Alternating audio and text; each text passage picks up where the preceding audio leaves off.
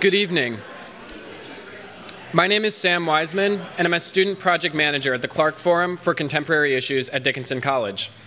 On behalf of the Clarke Forum, the Churchill Fund, the Center for Sustainability Education, and the Departments of Earth Sciences, Biology, International Business and Management, International Studies, and Policy Studies, I would like to welcome you to tonight's event, Melting Ice, Rising Seas, Shifting Shorelines, the New Reality.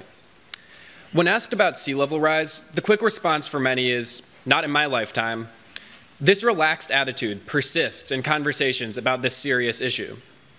And yet, historic melting trends have set the world on a path toward inevitable change. The question is no longer if, but when the impacts will be felt worldwide.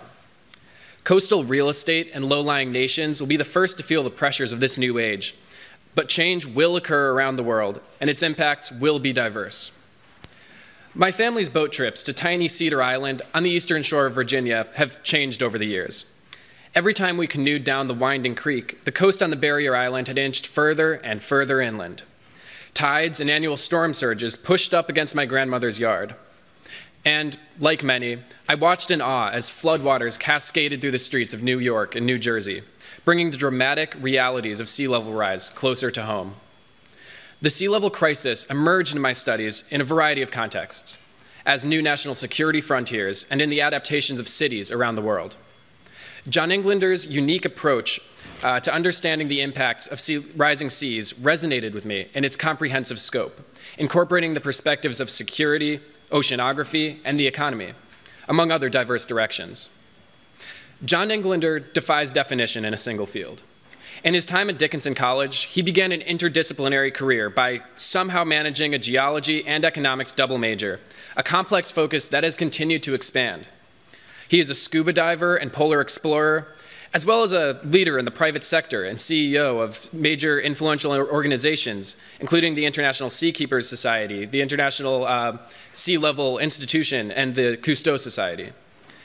As a sea level expert, Englander predicted the impact of Hurricane Sandy in his acclaimed book, High Tide on Main Street, while as the founder of the Rising Seas Group, he continues to urge intelligent adaptation to government agencies and businesses alike.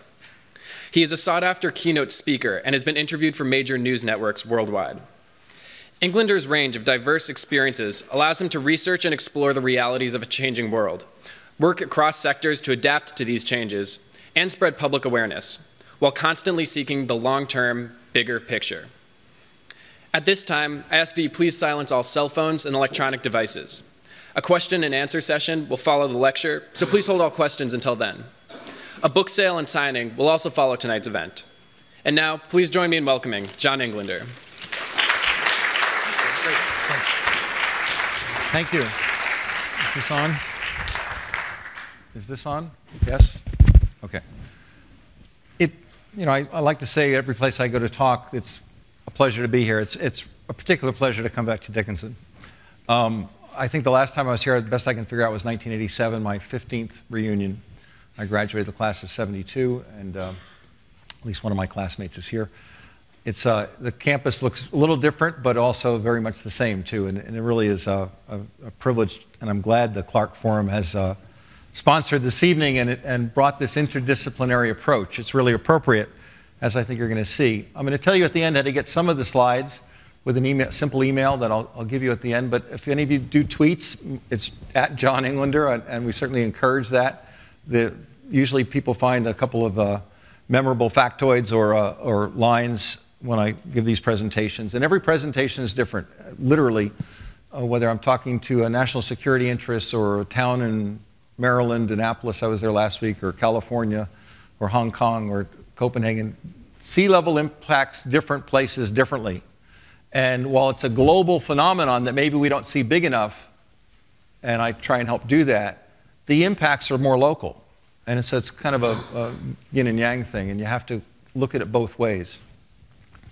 So melting ice, rising seas, this happens to be Annapolis. This was during Isabel, a storm. And shifting shorelines, this was the last house on Holland Island in the Chesapeake. There's different ways to look at sea level rise. And I'm going to take you through some of that tonight, and we're certainly going to have time for questions, because I want you to leave the room with every question answered that relates directly to sea level rise. something's happening that's new. That street in Fort Lauderdale, the Ocean Avenue in front of the hotels, this flooded during, not Sandy, it was a month later during a no-name storm. It had never happened before like that. In fact, 4 blocks of the road were wiped out. Something's happening slowly, and it's hard to see because of the confluence and interaction between storms, tides, and sea level rise, which have entirely different magnitudes and characteristics. And I want you to start thinking about that, because they add up, or they can add up, for combined or even greater effect, but they really need to be understood individually. This is the dock at Annapolis, and you've noticed that there's water on both sides of the bulkhead there, from where the boats are and where the cars were supposed to be. But this issue goes beyond that. Naval Station Norfolk has spent tens of millions of dollars already coping with sea level rise. It's exacerbated there because in the Hampton Roads area they have a greater subsidence because of a plate tectonic effect, not because of the ground compacting as in New Orleans. So different places have different amounts of subsidence, or in some cases uplift, like Los Angeles or even Alaska, where ground is coming upward. And if you're going to look at sea level rise, we have to kind of pull apart these different components, which I'm going to try and help you to do tonight. But I really want to focus this evening on this interdisciplinary aspect. We had a lunch meeting with some of the earth sciences and environmental science students and professors today and drilled a little deeper on some of the scientific aspects. But some of them are here tonight, I think. This opportunity is really to think a little more holistically about how does this cross over into other disciplines and what does it mean for our world, geopolitically, international relations, national security, other aspects. This is a historic house in Fort Lauderdale, the Stranahan House. It's been there well over 100 years. When they put that house in, it didn't used to flood over the seawall like that. Something's happening different, but it's kind of slow and gradual. San Francisco's Embarcadero, probably a lot of you have been there at some point in your lives, on the famous waterfront, 7.5 miles along the waterfront in San Francisco, Pier 19 with the sea lions and so on. The elevation of that Embarcadero has been there for 140 years. That's when they established the elevation of the Embarcadero. It was fill land, actually. They have not had subsidence of any note in San Francisco. It's actually been almost neutral in terms of uplift or subsidence. So the water that's crashing over the seawall there every 14 and 28 days with the full moon cycle or new moon didn't used to happen. What's different? But it's not just in the ocean like Florida or Annapolis on the Chesapeake or the Embarcadero. It's cities on tidal rivers. This is Sacramento, 80 miles inland. But it's protected by earthen levees. It was built up over the last century or two. There's 1,100 miles of earthen levees in Sacramento, more than are vulnerable in New Orleans. We don't think of it. We've taken things for granted as being static, as if the ocean level is not going to change. We build things up to a static ocean height and then worry about the intermittent storm. Sea level is going to change all that, and we need to start thinking differently. There's neighborhoods, this one happens to be in Florida, where there were storm drains put in, and they were put in to really get excess rainfall that would run down the slope and divert it into the nearest waterway or some kind of a sump. Well, every 28 days, the salt water backs up through those grates now. All over the world this is happening. Happens every 14 or 28 days with a full or new moon. Certain months of the year when the planets line up, it's even worse. This is the peak of the year. So the maximum effect. That's not rainwater. That's salt water that's backed up in the streets. So did that happen when this community was designed 60 years ago? No, never happened. We're seeing more attention to sea level rise. Cover of National Geographic 2 years ago, I guess it was. They show how much sea level will rise when all the ice on the planet has melted against the Statue of Liberty. Same point I make in the first sentence of my book. But that's centuries from now, maybe millennia. We don't know, and I'll talk about why we don't know. So you can get people's attention with that, but the truth is that's a little too far in the future. We need to start thinking about the next 30 to 50 years, maybe beyond some of our lifetimes, but certainly within our kids' lifetimes for sure. But the fact is it's within the planning horizon for new structures and infrastructure. And I'd like to suggest to you that that's the sweet spot to start thinking about mid-century, 34 years from now, 30 to 50 years.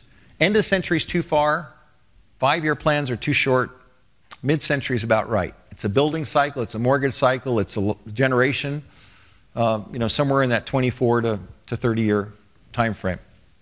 And that's about when we could see something pretty nasty happen with sea level that we're not even seeing yet. So the two facts that I like to point out to people is that sea level has hardly changed in 5,000 years, which happens to be human civilization as we know it. And the last time sea level was higher was 120,000 years ago, as we'll see. I'm going to take you through a short course in the Ice Ages, or quaternary history as we would think of it, perhaps in geology. And back then it got a lot higher. And we need to start seeing that. So this is all kind of a push for Professor Marcus Key's department here, getting people in the geology department. We need to expand the staff, I know. But this goes way beyond geology, as you'll see, or earth sciences, as you call it now. Just to start with some real basics, we tend to think of this intuitively, but sea level is the baseline. You can think of it as the low tide point. Then there's high tide every day. And then when there's storm surge, and if the storm hits at a high tide, it all kind of stacks up. And the higher it gets, the more it goes inland. That's intuitive. We can figure that out. But the difference is that sea level was always presumed to be a static line.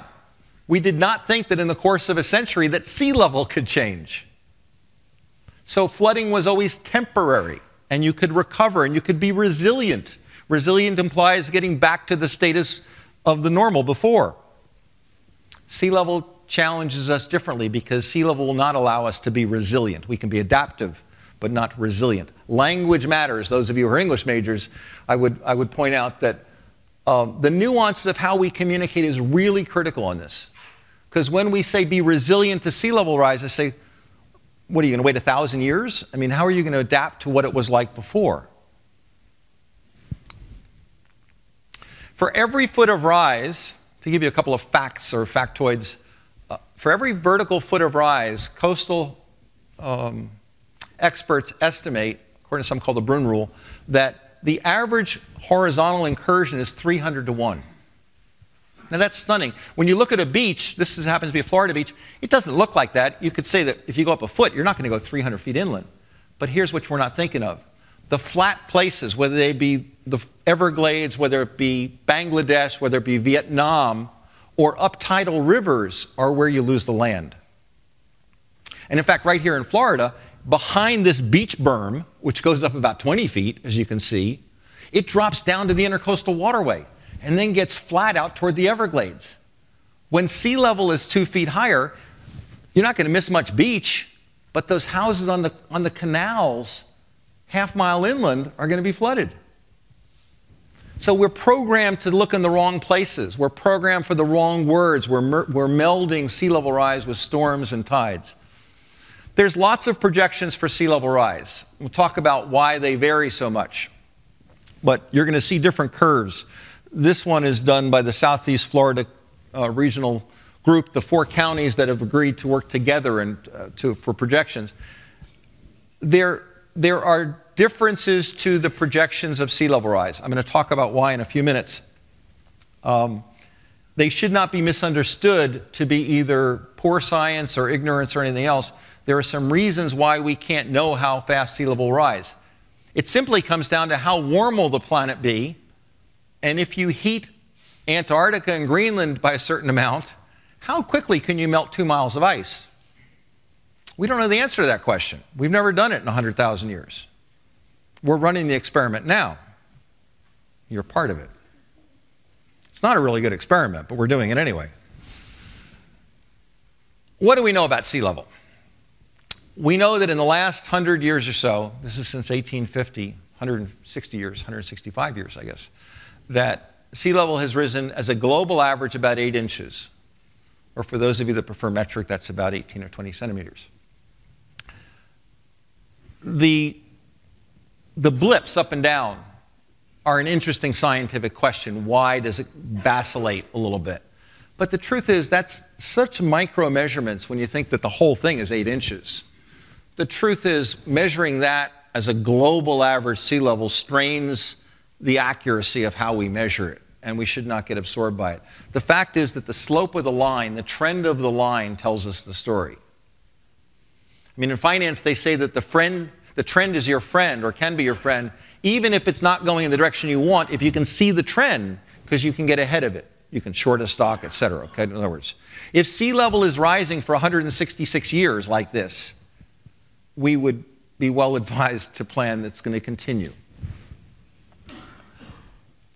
But that same 8 inches shown here as a red wavy line near the bottom coming across that chart with 13 vertical bars tells us the next thing that's surprising. That for a global 8-inch average, this is actually showing since 1880, but there's not much difference than that in 1850, frankly, that same 8-inch global average is 46 inches in Grand Isle or New Orleans on the left, 30 inches in Norfolk, 14 in New York, 12 in Miami, and 4 in Los Angeles. So here's the next great opportunity to teach what subsidence means. Because while sea level may be rising at fractions of an inch a year, some land goes down fractions of an inch per year, known as subsidence, and some goes uplift, gets higher. And you have to add or subtract uplift or subsidence, and that's why in the same period of time that we've had 8 inches of global sea level rise, that sea level in the United States has ranged from 4 inches to 46 inches. So you need to evaluate sea level rise and the risk and the problem and the adaptation for a particular region based upon geology and subsidence. Well, let's go back to the ice ages. And this is actually, it's interesting how I stumbled onto this expertise. I studied ancient sea levels here in paleogeology 45 years ago. And it made an impression on me because I was a diver. And when I'd go diving, I'd like to find ancient sea levels and shorelines, 100 feet underwater or so. Gave me a good justification for doing some deeper diving, which I like to do. But there was a relevance to finding these ancient beaches and so on. Never thought it would change in my lifetime. Since the last ice age, peaked about 22,000 years ago. Well, we say ice age. The truth is we're still in an ice age for those of you that know something about Earth science. That was the last glacial maximum when the ice sheets were at their maximum. But in commonplace, we talk about it as the ice age, as if that was 22,000 years ago. So we'll use that nomenclature, even though technically in Earth science you wouldn't say that. But at the peak of the last ice age, 22,000 years ago, sea level was down 390 feet. And it rose up in a couple of bumps, as you can see in the middle there, and it got to the present level about 6,000 years ago. That's about the beginning of human civilization, our written records. Give or take a couple of thousand years, right? Less than 10,000 for sure. So if we have trouble believing that sea level is going to rise, maybe that's why, because in all of human civilization it hasn't changed much. Makes sense? Now, some of you have not studied ice age history, and it's important to understand how ice ages have gone up and down in a natural cycle and how we've changed them. And I know that the non-science majors hate to kind of do the science and the math and the complex stuff, so I'm going to make this as painless as possible. And if you remember the 4-part science series, this was Ice Age Part 2, The Meltdown. How many of you saw this? Okay, good. My daughter was 6 when this came out. I saw this 30 or 40 times probably. And behind Manny, Diego, Scat, and Sid, okay. Surprised I know their names? Yeah. I can tell, anyway. There's 2 miles of ice there. 2 miles of ice, about 10,000 feet. 10,000 feet of ice over the northern hemisphere turned into about 400 feet of sea level rise.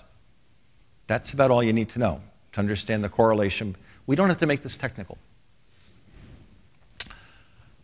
But we can show it in lots of different ways. Florida, we know what it looks like today. It's that strange or sexy shape, as everybody in the world knows. But 20,000 years ago, Florida was twice the size because sea level was down 390 feet, and the shallow bank on the west side of Florida became land. And conversely, 120,000 years ago, at the last warm spot in the Ice Age cycle, Florida was half the size because Florida sea level got 25 feet higher than today. So it's a pretty easy place to see the effect because it's a peninsula and because it's pretty flat.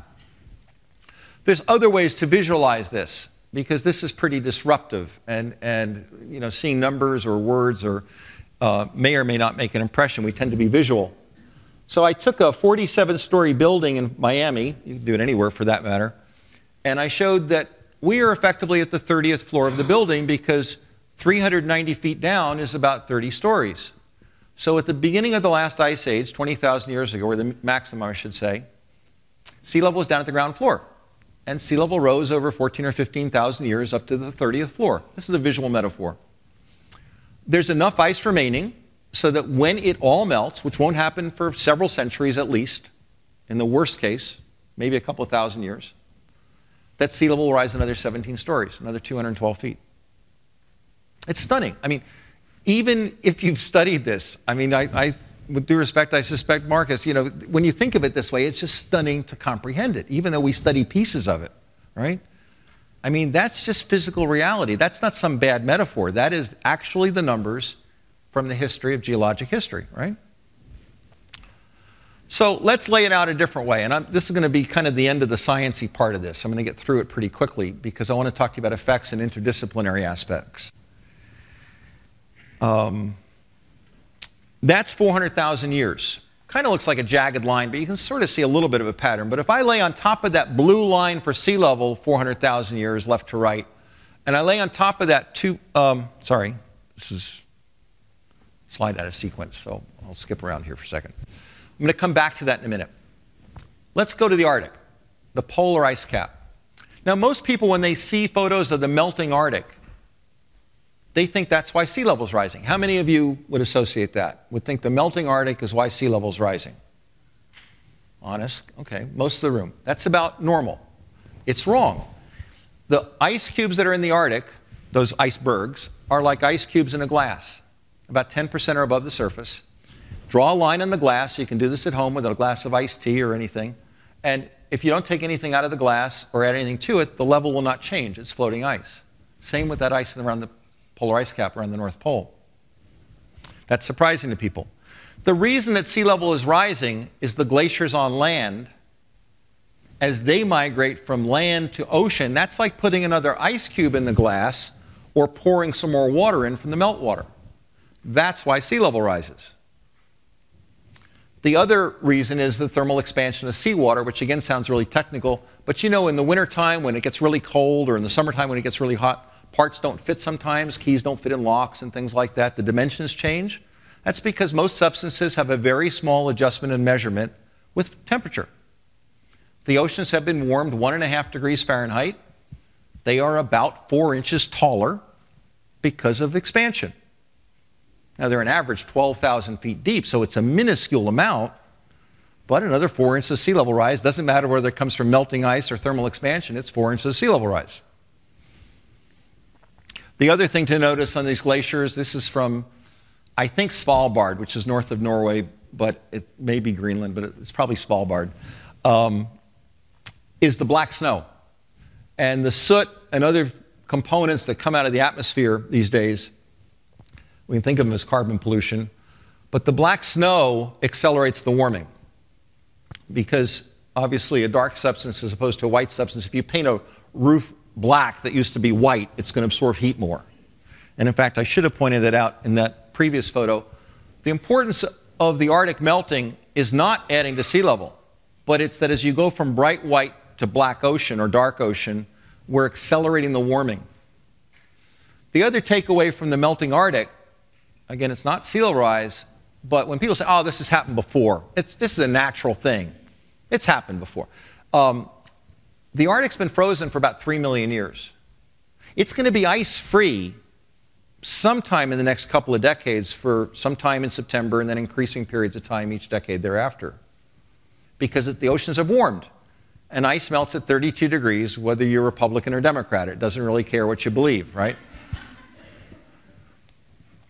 It's important to get people to laugh a little bit. I do it very purposefully. Believe me, I talk to lots of different audiences and some political. This is tough stuff and it can be depressing. And it's important that it not be because we've got to deal with it. And so find ways to keep a sense of humor.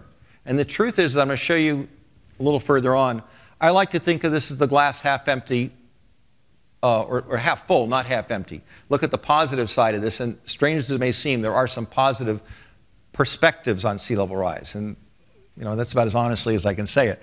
But the fact that the Arctic has been frozen for more or less 3 million years and is going to be ice-free for a few weeks and then increasing periods of time because of the warming ocean should be a powerful message. I mean, what's happening now is not a natural cycle. So the problem, or potential problem from sea level rise, is that we have enough ice on land to raise sea level about 212 feet. That comes from 24 feet in Greenland and 186 feet in Antarctica, give or take a couple of feet. And then all the ice that's in the glaciers of the world, from Alaska to the Alps to every continent pretty much, that adds another 2 or 3 feet. Now, it's been pretty stable for hundreds of thousands, if not millions, actually millions of years. It's been pretty stable for several million years, for the Quaternary, for 2.5 million years. We've had cycles of ice ages, but in a stable pattern, right? Something's happening now that's different, and we know what it is. But let's look at, this is Greenland, and Greenland's a flat ice sheet. There aren't much mountains on Greenland. The water's melting faster, or the ice is melting faster and faster. It's coalescing in streams and finding cracks to go down to the base of the ice sheet. And when I was there in 2007, we went out on the ice sheet by helicopter, but the helicopter pilots and the scientists estimated there were about 100 of these moulins, these vertical shafts, carrying the meltwater down to the base. And it gets underneath the glaciers and speeds them up because now they're lubricated. They're not grinding along on bedrock anymore. And so they're doubling, tripling, and quadrupling in speed as they move toward the ocean, breaking off and then adding to sea level rise. But by 2012, which was a record warm year, there were about 1,000 of these moulins. So forget the accuracy of the instruments. You can just count the number of these blue holes, in effect. And a tenfold increase in 5 years is, again, stunning testament to something nonlinear and not incremental is happening here. Antarctica, bigger island, more mountains, thicker ice.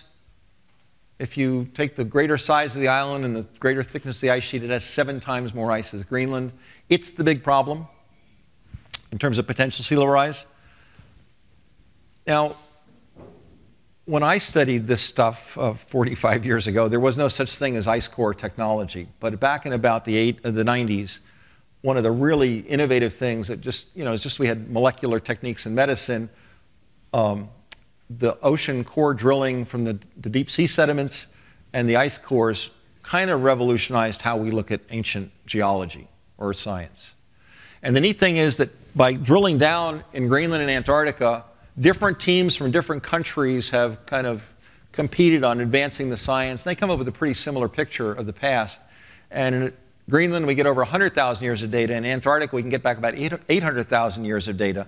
And between Greenland and Antarctica, the first 100,000 years pretty well matches. So we know the science is a pretty good indicator of a global picture.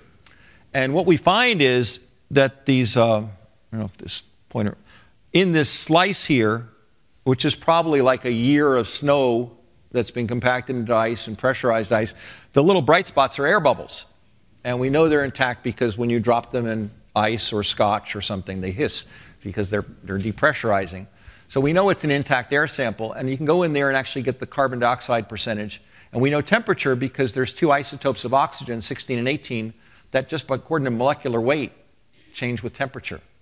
So we have a really good indicator of carbon dioxide. In fact, we measure carbon dioxide going back 800,000 years, and we have a really good proxy for temperature, at least on a relative scale. And then we can find ancient sea levels in physical geology or marine geology. So when we take that lower graph, which you've already seen in blue, which is sea level over 400,000 years, and we layer on top of that global average temperature, which we get from those ice cores and also deep sea sediments through other markers, and then on top of that put a carbon dioxide, a greenhouse gas in green, an amazing picture comes true. And this is assembled from lots of data sets. This isn't somebody drawing a couple of squiggly lines. This is the composite of different data sets from different countries and different sources, trying to piece together a jigsaw puzzle of what do we know about ancient sea level, temperature, and carbon dioxide. And I know it becomes clear to everybody, even skeptics, that when you look at this and you say a couple of things. First of all, there really was a natural climate cycle. It's called the ice ages. We didn't doubt that. We knew that for, what, at least a half a century, maybe even a century, that there was an ice age with a regular, well, the regular periodicity to the ice ages was perhaps a little bit later, middle of the last century. But it's about every 100,000 years. It turns out it's because of something called the Milankovitch cycles. I explain it in the book. Really simply, it's not complicated. It's the variation in the Earth's orbit and tilt and wobble. And it was identified in, I think, 1938 that that was enough to trigger an ice age by varying the amount of sunlight we get by less than 1%. It was enough to trigger an ice age. Because the Earth system, it turns out, was pretty in balance with our heat equation. So the problem is that we've had 4 ice ages in this picture. And the truth is, this picture could go back 10 times to the left. This pattern has been going on for 3 or 4 million years. I'm just showing you 4 so that you can see a very clear repetition, but with some detail. Okay? And carbon dioxide, you know how we record that. I just showed you that from the ice cores. So now we have, through finding ancient sea levels, shark's teeth or speleothems, I mean stalactites, stalagmites, there's different ways to determine ancient shorelines. And if we layer these things here, it's amazing the 3 line up. And people say, wow, that's a coincidence. Well, of course, it's not a coincidence. You couldn't have 4 independent lines, or 3 independent lines like this in 4 periods and have the peaks all line up. That would be beyond chance. And the fact is, it makes sense. We know that carbon dioxide was proven to be a greenhouse gas in 1826, before electricity was even dealt with. I mean, that's how basic the physics was about carbon dioxide trapping heat. And when the oceans warm through some other means like volcanism, volcanoes, the ocean warms, they release carbon dioxide. That's because of a law of physics. So the truth is, according to some very simple physics principles, either carbon dioxide or temperature can lead, but the other one will always follow. That's physics. And then, of course, if the planet's warmer or colder, it's going to determine the size of the ice sheets. And that's going to determine sea level. That all makes sense, right? So this isn't something we don't understand. The truth is, we understand it very well. This picture makes perfect sense. And the problem we have is that this pattern of an ice age every 95 to 125,000 years, which is the variation of those 3 orbital factors I mentioned, the ellipse, the wobble, and the tilt, that 95 to 125,000 years would have been kept going on, but we came along, and somewhere, you know, our civilization, again, is, whether it's 5 or 10,000 years, some people would say we humanoids have been around for a couple of 100,000 years, certainly not a million years, but we didn't affect the environment till thousands of years ago, maybe 5, 10, 20,000. You know, the earliest archaeologic shards are 40,000, somewhere in that realm, okay. Whenever we started doing artwork and tools is fine, but we weren't changing the environment per se. That all happened relatively recently, within 10,000 years. And 10,000 years on this chart is almost hard to notice because this is 400,000 years. But the thing that's breaking us out of the cycle here that we can't ignore is carbon dioxide, because it turns out that, again, going back about 3 or 4 million years, CO2 ranges from 180 to 280 parts per million, as you can see. Temperature ranges, global average, up and down 5 degrees Celsius or 9 Fahrenheit, same thing. And sea level moves up and down 3 to 400 feet in a regular pattern. And that graph probably would have kept going for another few million years, except for one species that decided to liberate the carbon that was stored in the ground. And it wasn't beavers, it was that other species that changes the environment. Us, by the way. And the problem is that we've got over 400 parts per million of carbon dioxide now. First time we've had that high level of carbon dioxide in over 10 million years to our knowledge. Things have changed. And when people say, oh, well, long time ago, you know, it was higher than this. Well, yeah, but we wouldn't have been alive.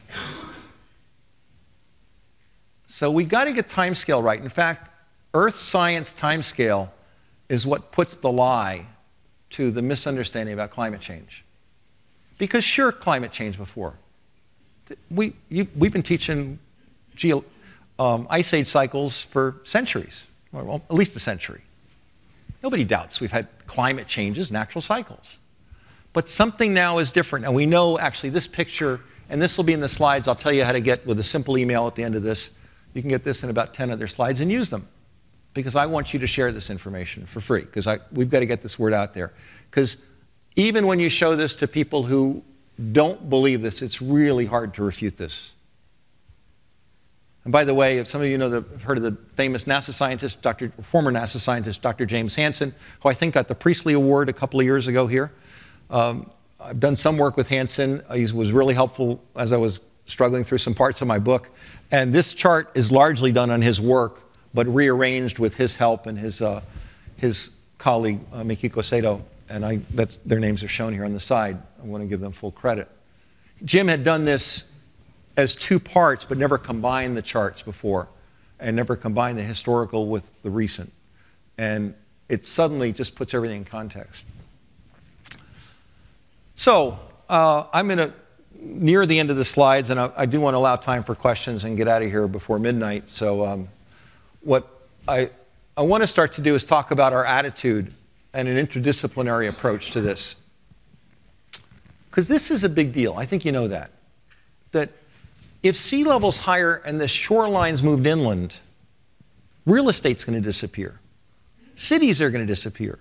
It's going to affect national security, foreign relations, shipping, ports. You know, we tend to talk about the Maldives are going to go underwater. I mean, I've been in the Maldives, and I'd be sad if they disappear, as Tuvalu and Kiribati, the other islands in the Pacific or the Indian Ocean, that will disappear first. I lived in the Bahamas half my life. Most of the Bahamian Islands will be gone sometime in the next few centuries. Miami will be gone sometime in the next few centuries.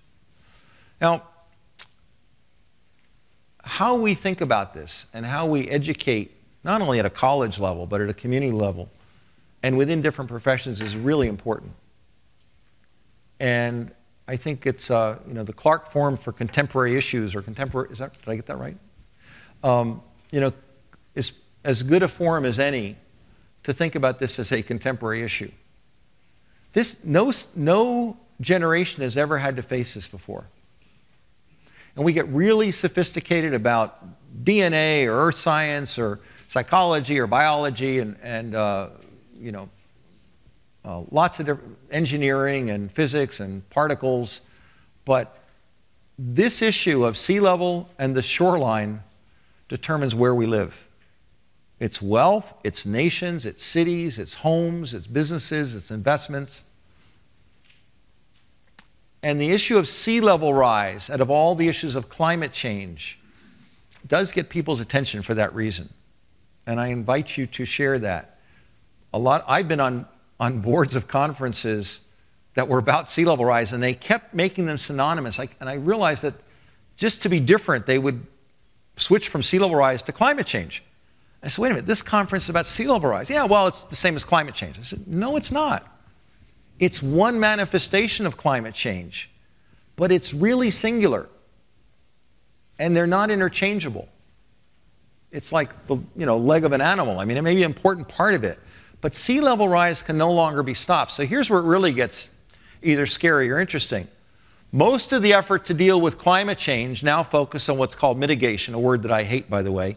Let's just call it slowing, which is much more my vocabulary. Slowing climate change means reducing greenhouse gases because of that chart you just saw. Even if we're 100% successful, even if tomorrow morning the world figures out how to make all energy from renewable sources, never burns another lump of coal or takes any more oil out of the ground or natural gas, sea level's still going to rise. That's a sobering reality. Think of that. We're already at 400 parts per million. The highest in the last 10 million years was 280 parts per million. The oceans have already been warmed 1.5 degrees Fahrenheit, almost a degree Celsius. Even the big climate talks in Paris, which you may remember 2 months ago, the early part of December, the COP21, which is the Conference of the Parties, that was the 21st time that they've met to try and come up with rules about climate change. Even what they came out with was that 196 nations signed an agreement and said that by the year 2050, I think, we will try and keep global warming to no more than 2 degrees Celsius, or 3.6 degrees Fahrenheit. But they agreed they didn't know how to get there. So it's kind of like saying, well, I'd like to diet and get my weight down to 170, but I have no idea how I'm going to get there. They set a goal. And I'm not denigrating it, okay? They set a goal. It's laudable. It's great they set a goal. They don't know how to get there, but even if we could get there, even if we could keep the warming to another degree Celsius, roughly 1.5 degrees Fahrenheit. That's warming twice what we've already warmed. So whatever melting we're already seeing in Greenland and Antarctica is going to get a lot worse. That hasn't registered. People think, well, if we just do recycling and green things and save the sea turtles and everything, you know, and bike to work and reset the thermostat and change the light bulbs and drive Priuses, everything will be fine. That's delusional. It's wrong. We've got to do two things. We have to find a way to slow the warming. If we don't, sea level and all the other impacts are going to be worse. But we've got to realize that even if we magically figured out all the environmental issues and all the energy issues and solved climate change, magically, we're still going to have sea level rise. So I conclude that when you really look at this simply, it is a way to focus people's attention and say, we should slow climate change. We should reduce greenhouse gases. I really do believe that. It's a high priority. And I think we should do that economically by pricing carbon. But that's not my expertise. People can argue about how to do that. And we can have great debates about the best way to do that.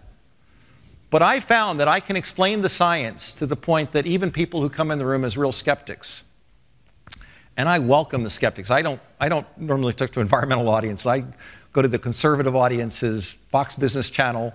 I love challenging people who think that they're going to teach me the science. It hasn't happened yet. I have not been stumped. And I would say, with the exception of a few people who walk out of the room saying, I'm just not sure, I've at least got them into the neutral category. Most people say, I get it. Because the numbers add up. I mean, it's really hard to refute that picture of the ice ages when you distill it down to that and put it in a timeline. So I found that the reason I don't talk about climate change till about chapter 6 or 7 in this book, that it's about sea level, because sea level is about the shoreline, and the shoreline is about real estate. And that gets people's attention. And while we should do all of the other environmental green things, and I wasn't being flip, I may have sounded it. I recycle every day. I do all of those things I described. We have a hybrid car and so on. I am not making fun of that. I'm saying you can't do those things thinking you're going to solve sea level rise. Okay? We've got to do two things at once. Walk and chew gum, okay, in this case. We have to work to reduce the warming. That's carbon. We have to begin planning for higher sea level. We have to do a lot of other environmental issues that are neither of those two things. Some of them are animal issues. Some of them are just recycling, conserving materials, being more sustainable on this planet. We should do 4 things. We should reduce the carbon so we slow the warming, so sea level doesn't get worse quicker. We should start preparing for higher sea level. We should deal with all the other facts of climate change, changing weather patterns, warmer temperatures, droughts, floods, whatever.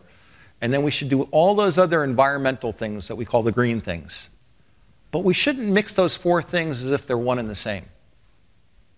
That's overly simplistic and just frankly wrong. So the glass half full versus the glass half empty is this. You know, there is risk. The danger that's inherent in sea level rise, though, is a little special. It's not going to kill many people. I mean, indirectly, maybe a few. But not like 200,000 people overnight like the tsunami that hit Indonesia. Not the nuclear disaster that came out of the Fukushima tsunami, which caused other problems. Not like a tornado or other events that happen in the middle of the night, you know, or in minutes. Earthquakes, collapsed buildings. Sea level's going to rise at the worst a couple of inches a year. You can move a wheelchair out of the way of that. I mean, it doesn't, you know, that's not a problem. But we've got to adapt to it. And it means our economies, our societies, our national security, our foreign relations, our agriculture, our water supply, because you get saltwater intrusion, our hazardous waste sites that are going to get wet that were never thought to become saturated. We have a lot of issues to consider. But the good news is it's slow.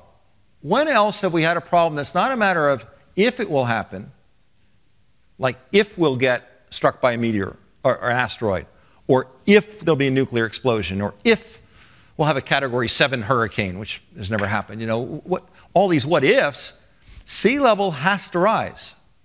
It's as simple as ice melts at 32 degrees, or 0 for you scientists.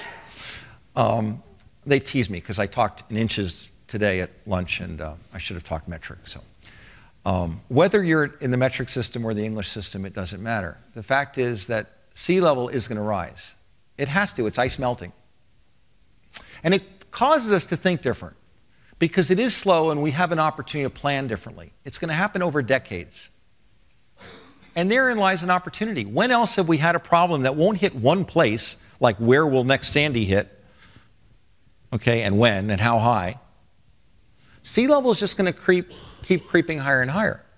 There is no alternative. And once you get that through our heads, we can start planning. We can start adapting. We can build higher. We'll come up with better engineering and architecture once we focus on the problem. Because the second way I look at it is not only is it slow, but the truth is we're really creative when we focus on problems, whether it be putting a man on the moon or dealing with cancer or all the other things we deal with. I mean, that's what we're great at. But we haven't even focused on this problem. We're still arguing whether it's real or not.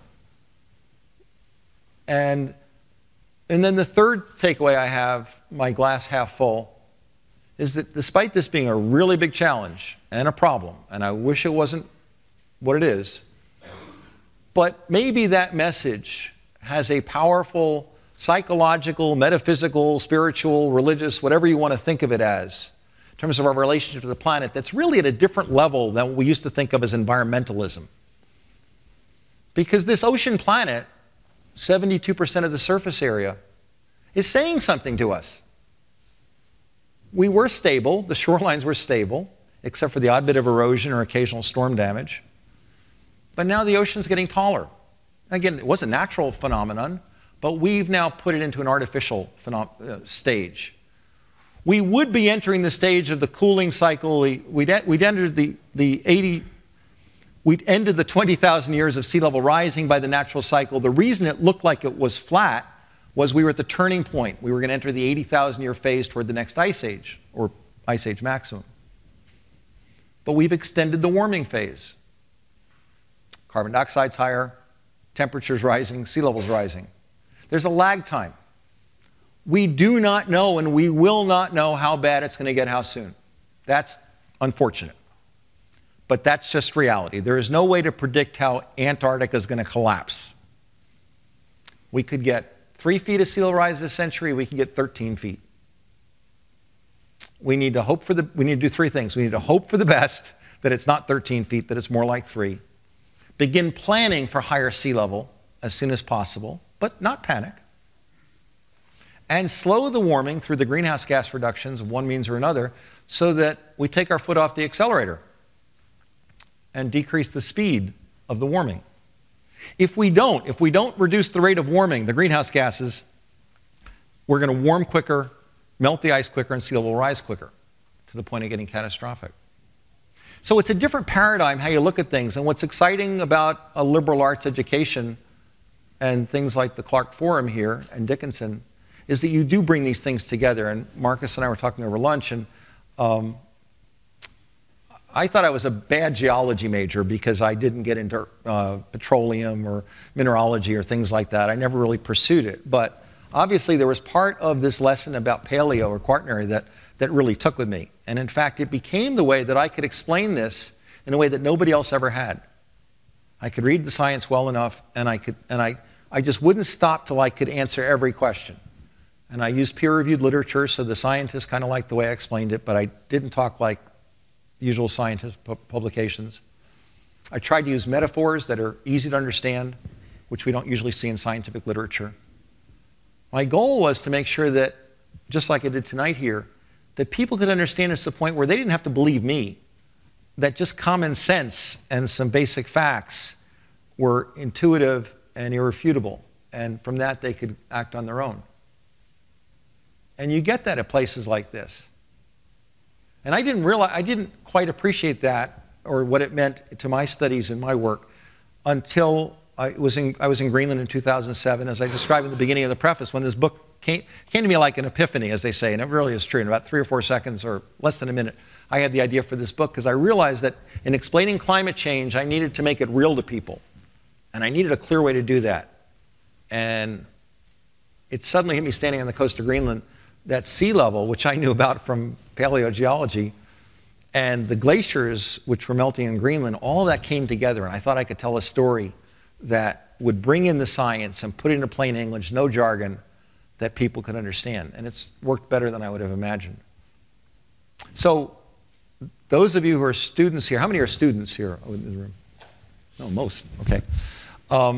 You know, I hope this both helps you understand something particularly, but also looks for opportunities for your interdisciplinary studies, for some ways that you can innovate. Because adapting to this problem is really a big deal. It's going to take decades, no matter what we do. You know, just basic attitudes about that are emotional things like civil rights or women's rights or gay rights and so on, which we think were big battles, and they were important. Those are just attitudes. Understanding, for the world to understand that the shoreline is no longer permanent, is going to be a much steeper learning curve than any of those other attitudes, because it means that for the first time in human civilization that the shoreline is no longer fixed.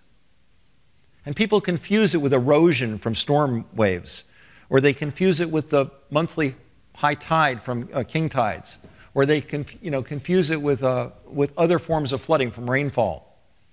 But sea level is different because it's essentially permanent. It's not the proper term. But there's no model that shows us that sea level will go down for 1,000 years. So for human purposes, let's just call it permanent. And that's different. Most people don't know that. And every one of you here tonight can help tell that story. And so besides the, there's a huge opportunity, I say, to adapt. There's as much opportunity as there is risk. I guess to recap, I don't like a lot of words and slides, but storms, tides, and sea level rise are not the same. Sea level rise is slow, but it's effectively permanent, quotes. Sea level rise has different effects in different places. You've got to look regionally, locally, geologically, uplift, subsidence, etc. And then do not confuse planning for sea level rise or adapting with the other good efforts to reduce greenhouse gases. I've seen groups really be concerned about both and then put all their efforts into greenhouse gas reduction. You need to do both. Sea level projections differ, and they will change. They're probably going to keep getting higher as the ice becomes less stable. And so people say, well, how high should we plan for it? The simplest metric I can give people is plan for the first 3 feet of sea level rise as soon as possible. It doesn't get any more general than that. It's a meter, if we're talking, in the metric system. And it's to say, don't try and fine-tune this down to whether it's 15 inches or 16 inches. Don't worry, because the ice is going to keep melting and sea level will keep rising. If you build too high, the ocean will catch up to you at some point.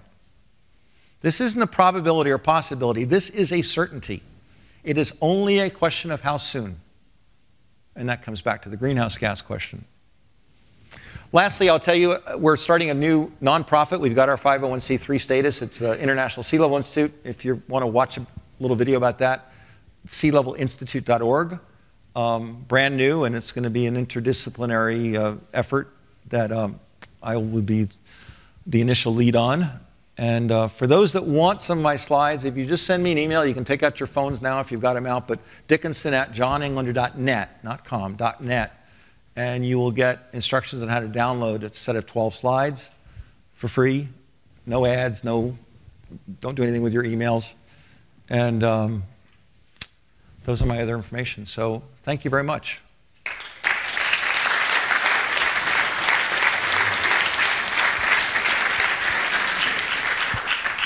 We're now going to begin the question and answer session. This event is being recorded, so please raise your hand and wait for us to bring you a microphone.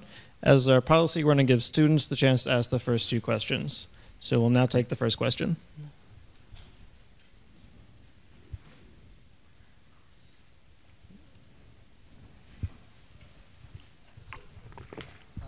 Hello. I was just wondering if you knew any examples of how local communities or nations that are trying to having any adaptations to the rising sea levels? Sure. In San Francisco Bay, there's a city called Foster City, which is just south of the airport. It was built on fill land. They built it 2 feet above sea level 50 years ago because that's all they thought that they needed to be concerned about. And they're now increasing the height of the levees. Okay, so that's an example. Miami Beach is porous limestone. Seawalls won't work there because the water will just come up through the ground. But they're putting in pumps, $400 million worth of pumps to keep salt water off the streets at peak high tide. Annapolis, Maryland, where I spoke a few weeks ago, and the U.S. Naval Academy have a slightly different problem. I mean, they're very low at the low end of the peninsula there on the Chesapeake, and there's a funneling effect on the Chesapeake. They're they're a historic community, and they don't want to really change the historic character, the authenticity, but they've now recognized that, and they do have some higher ground, that they're going to need to elevate some things. And so different places with different contours and different rock structure, different subsidence amounts need to take different solutions. And it depends then on what do you want to plan for. And it's easier to plan for 6 inches than it is for 6 feet, obviously. But what's interesting is if you plan for the bigger amount, like say, you can build a 10-story building 1 floor at a time if the foundation is right. Whereas you can put in a foundation for 10 stories and then build the floors you need the office space in effect, or a house, whatever. But if you build a 1-story building, you can't keep adding floors onto it if the foundation was designed for a 1-story building. So the point of that is, if we know that sea level is going to be 5 and 10 feet higher someday, rather than raising the roads a foot, let's take a little more time and design the master plan and get them up 3 feet.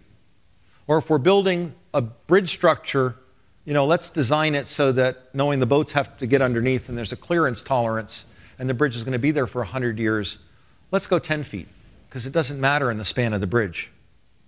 We've got to think bigger. We've got to think farther. We tend to think like 5 years is a long time or 20 years is the life of a project. And we may amortize things over that. We may finance them over 30 years. But we have all sorts of structures that have been around 100 years. We've really got to think different. So, yes?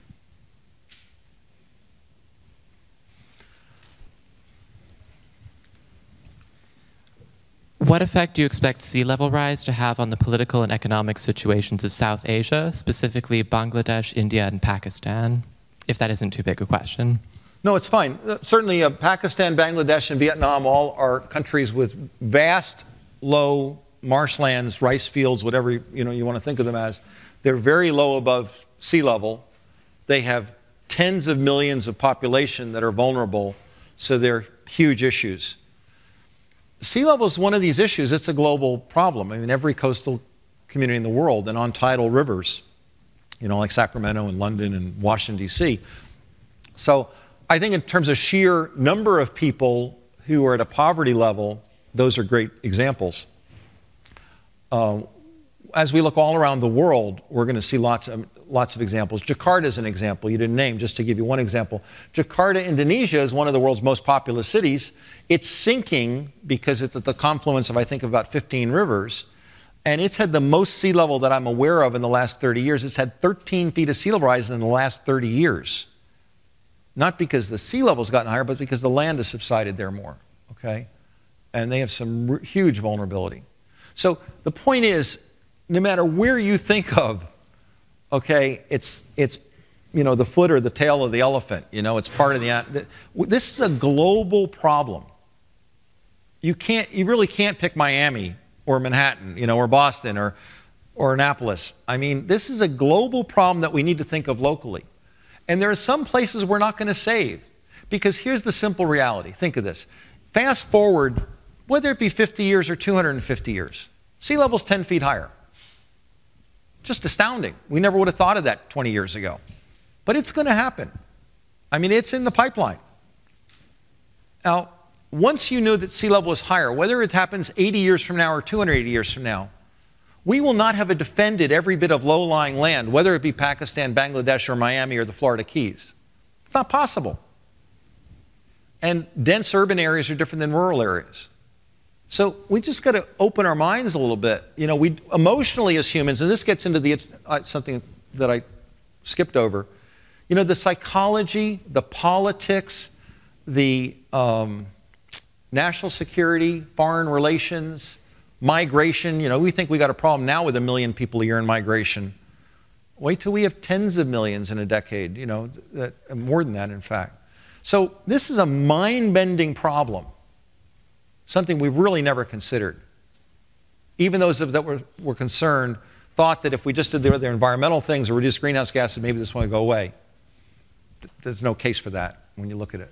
So all I can invite you to is that every one of you as a student, professor, alumni, resident of the town, you know, this is new information. Share it, whether you take my stuff, whether you write your own book. It doesn't, however you want to get this out there, but this is a different view of the world. And I know that I'm right because not only, I don't mean that egotistically, I didn't know that when I wrote my book. I had it, you know, vetted by a few people, but I have now taken this into the den of the lion. I mean, to every doubting, I've testified to Congress, I've taught it to national security interests in the military. Nobody's found a flaw in the logic or the fact. I know it's solid. And so that, I didn't mean that if it sounds boastful. The fact is, this is a new reality. It's a revolutionary reality. And there's nothing as profound as the shoreline, you know, moving far inland. And I'm not smart enough to know all the implications of that. I'm really not. Every one of you, no matter what your area of interest, your contacts, your influence points, you're going to have other ideas. So I don't know if that helps. But we tend to think about where. You know, when everybody names, well, what about this? You know, whether it be Pakistan, Bangladesh, Miami, Bahamas, et cetera, the Maldives. It's every coastal community in the world. So.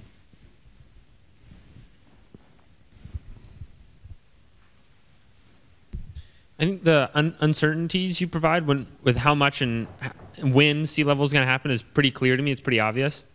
But I wonder what you think it's going to take for us to become more certain, more accurate and precise on how much sea level is going to rise by when. And maybe that's more research on things like Pie Line and Glacier, which we talked about earlier today, or like what do we need to make that error bars less? Sure, great question. How do we reduce the error bars on the projections? I can be pretty specific. For the next 20 years or so, the most sea level can rise is a few inches, call it 4 to 6 inches. And that's the worst scenarios I've seen. Beyond 20, 30 years, when you get to mid-century, kind of all bets are off because we don't know how those glaciers are going to destabilize. And it's not just a matter of more measurements and more models and more study. It's 2 miles of ice, 3 miles of ice, and we're destabilizing. Some of you saw Chasing Ice when James Balog was here. And you saw what happened there. That wasn't, you know, digital animation. That was May 23rd, 2008, when in an hour and a quarter, an area of Greenland collapsed that nobody ever thought could collapse in an hour. It's not in the model. Now we know that can happen now, okay? With time, we'll get better. But the truth is there's the possibility of that happening in Antarctica, which you saw happened in Greenland in that movie. And the good news is at the moment, we really think that we've got at least 20 years before something nasty can happen. But it's happening now. Miami's got streets flooding every 28 days. I mean, this isn't something we can put off. But that's why I say plan for the first 3 feet as soon as possible. When people say, what could happen this century? I say, well, first of all, the metric of the year 2100 is an artificial line. It's 84 years from now. What's so special about that? Because the next decade is going to be even worse. So we get fooled by our language, which gets into psychology and communications and English, frankly, okay? I mean, in 1988, when they started the IPCC, they looked at the year 2100. That was 112 years in the future. Now that same benchmark is 84 years in the future. Why did we shorten it by 25 or 30 years? Stupid. Doesn't make any sense, okay? So if we want to think 100 years in the future, fine. But the truth is, the curves go up in such a way, exponential, that some pretty crazy stuff starts happening once 60 or 80 years from now, or could, I should say. So I wouldn't get too hung up on that. When people say to me, okay, John, what should I plan for? I say, build for the first 3 feet as soon as possible. If you've got the latitude, build for 6 feet. If you really want to get bold, think 5 or 10 feet. You know, those are good big steps. I don't think we can build for 10 feet in most places quickly. You can build for 3 feet in almost any place pretty quickly. We're going to have to get used to this idea that the sea is rising for a long time. And, you know, there'll be some silliness, people saying, well, I'm going to have oceanfront real estate in Kansas, you know, or Tennessee or something like that. And oh, that's good. That's, you know, a little bit of gallows humor is good. It helps to break the tension on this. But the truth is, that's not real. Because as sea level keeps rising, the shoreline's going to keep moving inland. And it's not like you know where the new beach is going to be. And it's so slow that the truth is, I mean, you can't really buy the next generation of waterfront real estate. So, I mean, you can build up. You can build up 10 feet and know that the ocean will come to your seawall. So, yes, sir. Question? No. Yes, can you summarize what's going on in Antarctica in terms of the changes of the ice mass on the land and in the sea, and how that relates to the sea level rise? Absolutely, good question. I think what you're probably referring to is some press which have indicated that what's happening in Antarctica is contrary to sea level rise and global warming. There have been some stories about East Antarctica growing, and that's confusing, so it's worth answering that question. The oceans are warmer, therefore they evaporate more. We get more moisture in the air, it's going to come down as heavier rain, or heavier snow, right? But that doesn't mean that we're not going to have drought like in California up until the El Nino this year. East Antarctica, or Antarctica, is such a big cold mass that when you put more moisture in the air, it's going to come down as snow because of the prevailing wind currents on East Antarctica. So East Antarctica is getting thicker. And it also extends out, and if you look at it in terms of mass, the sea ice on East Antarctica is even extending further, so it looks like Antarctica is getting bigger. The problem in Antarctica is the 6 glaciers on West Antarctica, which are destabilizing. And when they want to slide into the ocean, as was predicted in a paper in 1978 by a guy named Dr. John Mercer from Ohio State, and they're well on target to do what he predicted 36 years ago, we're going to get 10 feet of sea level rise. We don't know whether that's going to happen this century or next century. That's a fair question. We won't know. We'll get better and better information as time goes on. But to answer your question, Antarctica is really an enigma because Greenland is Greenland. Antarctica is really West Antarctica and East Antarctica, and they're very different. East Antarctica is pretty much solid land. It is growing in thickness and tends to make us think that global warming is somehow having the opposite effect. But it's West Antarctica that's, a lot of it goes underwater, and those glaciers are prone to destabilize or collapse. And it's those really advanced measurements that we get now from satellites and ground stuff and so on, and cameras underneath the glaciers, that tells us that the problem in West Antarctica is instability.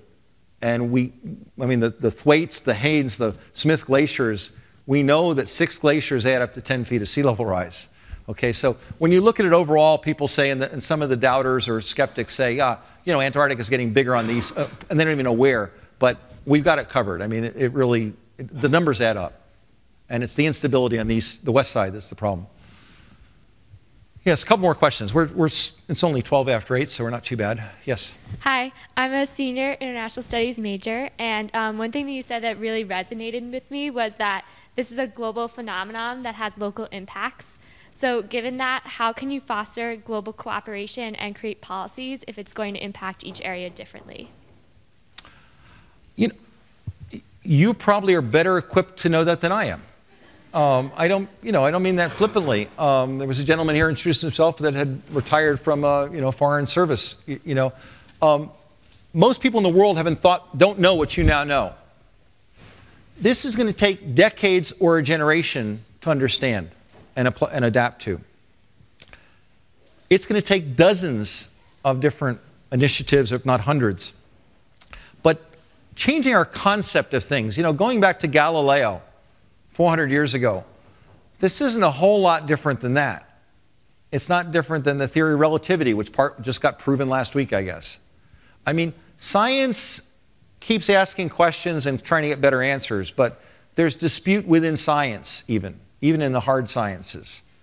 The social side, the political side, the country side of the question you asked, I don't have the answer All I know is that as it becomes clear that the ocean is rising and that the higher sea level will exacerbate storm surge and high tide, you know, people are waking up to this. I've seen a tremendous difference in the 3.5 years I've been lecturing and consulting. And I'm in some ways encouraged, but it's going to take a while. It's not going to happen in the next 3 years. This is a generational change. However, having said that, it's hard to ignore the water. And, you know, Miami didn't want to pay attention to it, but now they're putting in millions of dollars of pumps because there's salt water in the streets. It's rusting out the car, you know, the wheels on cars and stuff like that. It's spoiling their, you know, touristy, you know, mecca and real estate values, but they've got to deal with it, so they're putting in pumps. I mean, sea level rise is something you can't really turn your head to for very long. So whether it be Vietnam or Bangladesh or Pakistan or Miami Beach or Foster City or Annapolis or Boston, we're going to have to wake up to this. There really is no choice. This is about as basic as it gets. The coastline is moving. We just didn't know it. A couple more questions and then we'll break and I'll do the book signing. And We have time for one more. Okay.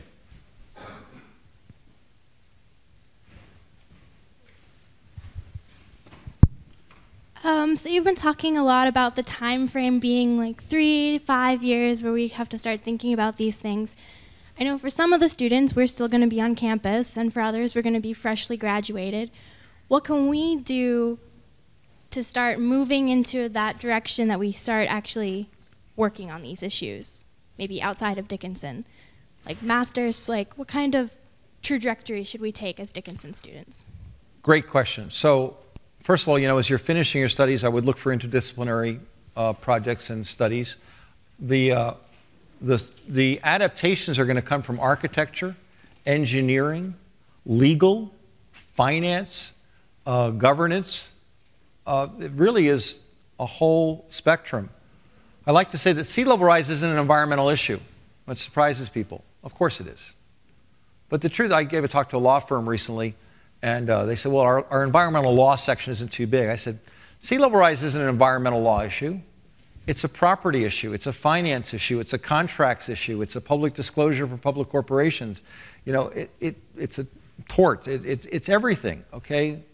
And so how we think of it. So the truth is, there are probably very few fields you could go into where you couldn't have some impact. Communication, media, journalism, psychology, you know, they're tremendous. So you're at the right point to take this. This is a new reality. I hadn't quite figured this out till 10 years ago or 15 years ago. So, anything else? Don't forget to join us for the book sale and signing in the front of the room. Okay. And please join me in thanking our guest. Thank you. Thank you. Thank you. It's great to be with you. I really enjoyed coming back to the campus, so thank you very much.